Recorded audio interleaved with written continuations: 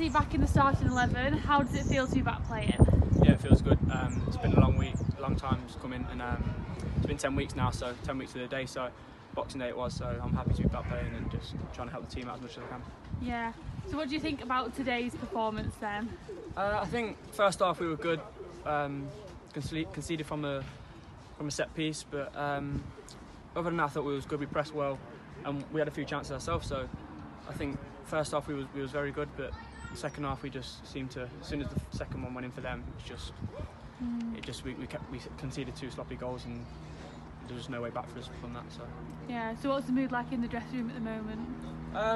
We're all down obviously because what's just happened, but you know, we're all up for the fight, and if there's no one in there up for the fight, then just don't, you can't be here. So everyone, we all know now, we've all got to stick together and just, you know, this is like you've got to sink or swim. So that's it. So yeah, we're all trying to be positive for Tuesday and Saturday. So. And on a more positive note, how does it feel to get man of the match on your first full game back? Yeah, it feels good. It feels good again, but like you say, it's hard to take any positive out of it. I played okay myself, but the team game isn't it? So and we've lost. So yeah. So just on one final note, do you have any message for the fans at all? I think just stick in with us, just stay with us, and you know, we're trying the hardest. Like you can see, everyone's putting out effort into the pitch, and you know, just stay with us and just try and be positive as much as you can. So yeah. Well, thank you very much, Ben. No worries.